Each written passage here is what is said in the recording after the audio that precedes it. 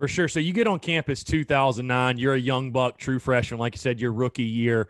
And I talked about just a guy, Eric Norwood, who had Eric on the show, phenomenal guy. But that goon squad mentality, the goon squad defense, that culture kind of had started getting built when you got on campus. I'm just curious, were there guys that you can point out specifically that, because I think it's really interesting the way your career evolved. Obviously, you truly became a leader on that South Carolina defense and led some of the best defenses in school history. But who were some of the guys that maybe took you under their wing? Because I think of guys like Cliff Matthews, Eric Norwood, Darian Stewart, Akeem Auguste, I think was with you. Gilmore was with you. So just talk about kind of coming into that culture, if you will. And I mean, obviously you fully embraced it, and that attitude, that tenacity you brought. I mean, it really exemplified the goon squad mentality. But just kind of talk about that, being a young freshman, some of those guys that kind of helped make that transition smooth for you.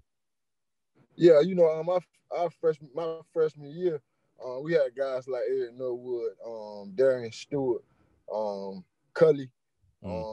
We had King Auguste. Me and Stephon were freshmen.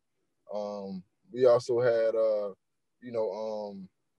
those were the main guys. And then, you know, after that freshman year, we kind of carried the torch. Right. Me, Stephon, Devontae Holloman, Shaq Wilson, Jadavion, Melvin Ingram, of course, Cliff Matthews, Traven Robinson. We kind of kept the goon squad mentality going. And, you know, that goon squad mentality was, it was just sort of a savage mentality that we were going to dominate no matter what, no matter who was in front of us, whether it was practice, whether it was a walkthrough, whether it was the weight room, whether it was running out there on the field, getting better during the summer and the off season. The mentality just was to be a goon, to be a savage, and be a fierce competitor. You know, we wanted to strike fear into whoever we played against, regardless whether it's practice, whether, like I said, no matter what the situation was, we wanted to strike fear, and we wanted to put it on film to show all the other teams in the nation that if you play South Carolina, you know, you go get smash mouth football, you go get a lot of hard hits, you go get a lot of talking trash. But, you know, we're going to talk trash, but we still going to get the job done. And that's one of the things that you got to make sure that if you talking trash, you got to make sure you back it up.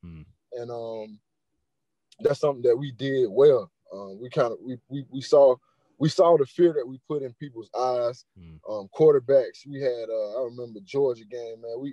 Georgia, Clemson games. You would see the fear in the quarterback's eyes. You would see the fear in wide receivers' eyes.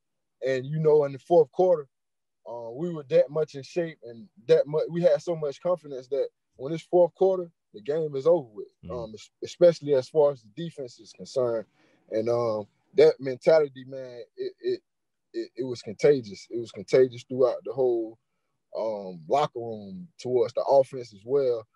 You know, they can't be as mouthy as the defense, but, you know, it was the mentality that, you know, we never going to back down.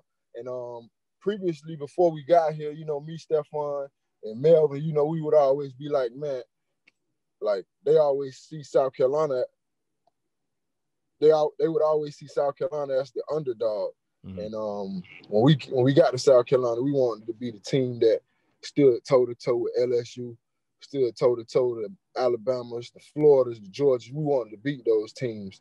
And that's where that mentality came. And then once we got the feeling and got the confidence in 2010 that we beat Alabama, the number one team in the nation, it was all she wrote. They gave us all the confidence that we needed, and we built the legacy that, you know, hopefully we can get back to.